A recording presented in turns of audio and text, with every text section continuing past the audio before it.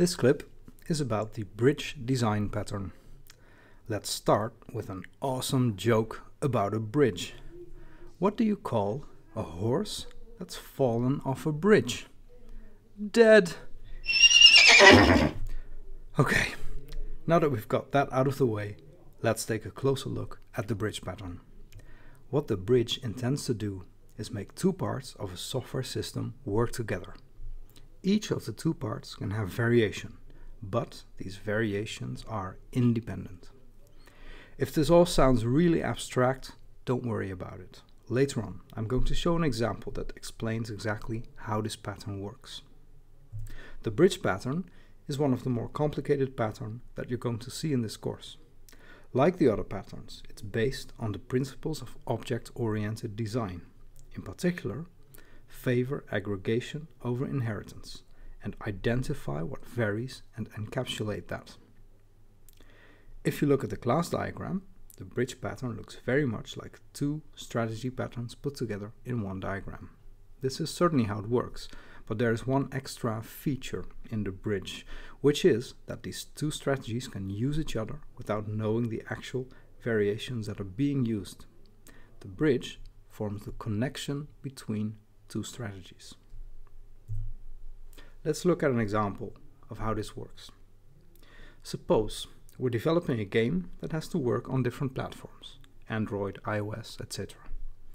Each platform has their own graphics engine, but they have subtle differences in the interface. How do you encapsulate this variation? We use an abstract class with inheritance, of course.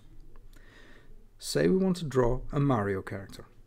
So we make an abstract class Mario, and then we create an iOS version of Mario that can draw itself on an iOS device, and we create an Android version of Mario that can draw itself on an Android device. Now, I'd like you to think about what this means in terms of the code. Where in the code will we find duplication? And what do we need to do if we add another platform, say a Nintendo Switch? One thing you might have seen is that the draw methods of both Marios will be pretty similar. Mario on iOS will probably look just the same as Mario on Android. This means that the draw method for both of these subclasses will contain a lot of duplicate code, which is bad. So as a software designer, your response to the solution is probably, yeah, can we avoid it? Let's redesign it and solve this. In the version you see here, the abstract Mario class has an abstract method called setPixel. The abstract class contains the draw method that uses setPixel to draw the character onto the screen. Then, iOS Mario and Android Mario each provide a version of setPixel that uses the respective platform.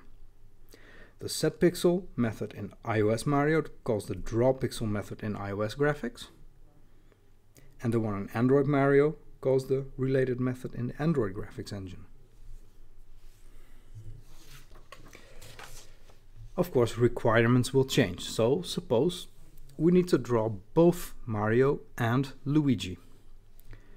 In order to do that, let's create an abstract class Plumber, which then has abstract subclasses Mario and Luigi, and then two concrete implementations of drawing programs for the Mario and Luigi classes. And this is what we get. We have a drawing program for Mario, one for Luigi, and each of them has a subclass that defines the setPixel method for either iOS or Android, and both of these use either iOS graphics or Android graphics.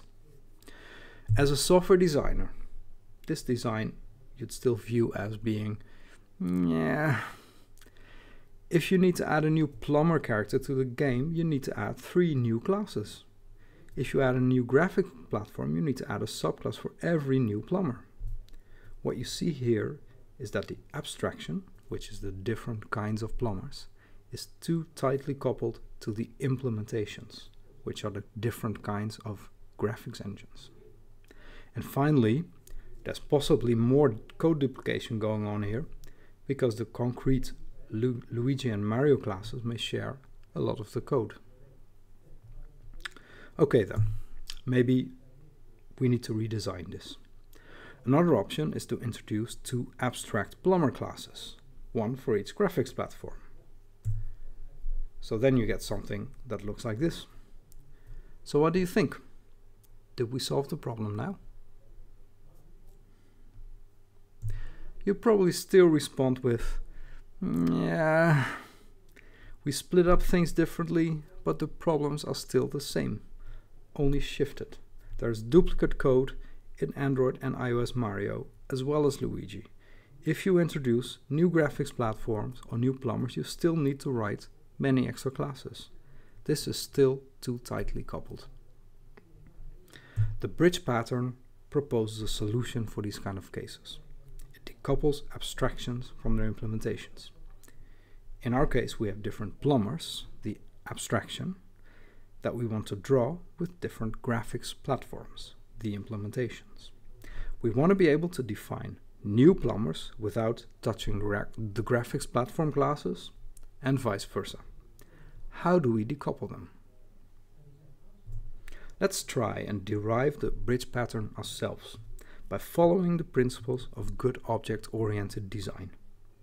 Find what varies and encapsulate it, favor aggregation over inheritance, and finally program to an interface, not an implementation. What are the variations? Well, the first variation is that we want to support different kinds of plumbers. The second one is that we want to support different kinds of graphics platforms.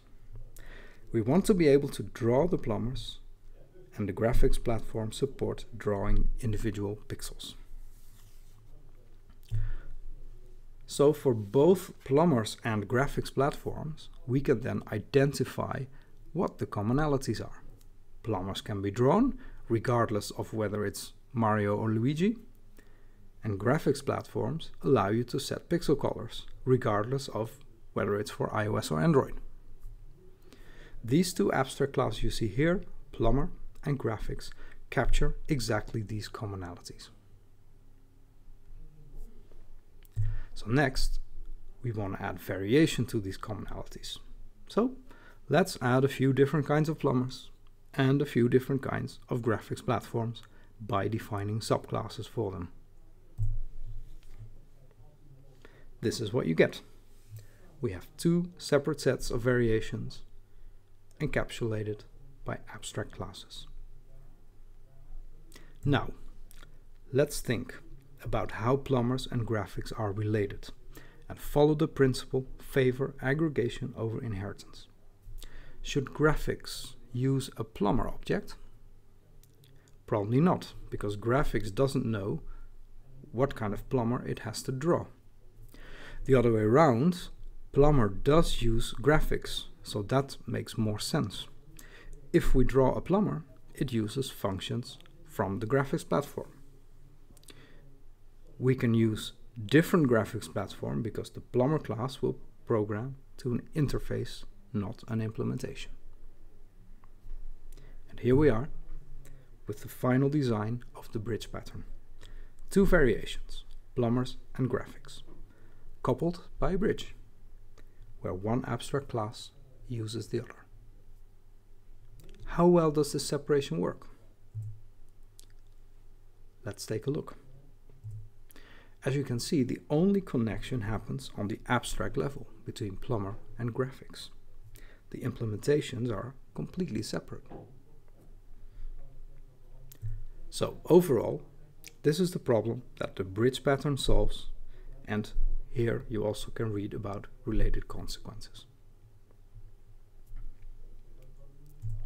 This is a more generic representation of the bridge pattern, how it's structured and how it works.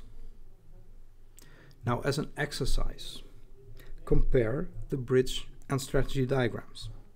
What are the similarities and what are the differences? A bridge pattern is basically 2 strategies, but there is one extra feature. The strategies are connected to each other, and they're only connected on one level, which is the abstract level.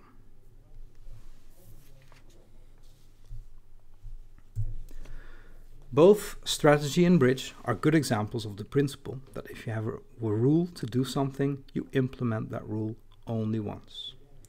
If the rule changes, you only have to update a single piece of code. And the responsibility for the computation resides in a single place. Bridge and strategy both define once what the interface is for each variation. The actual implementations are defined using that variation. They are independent from each other.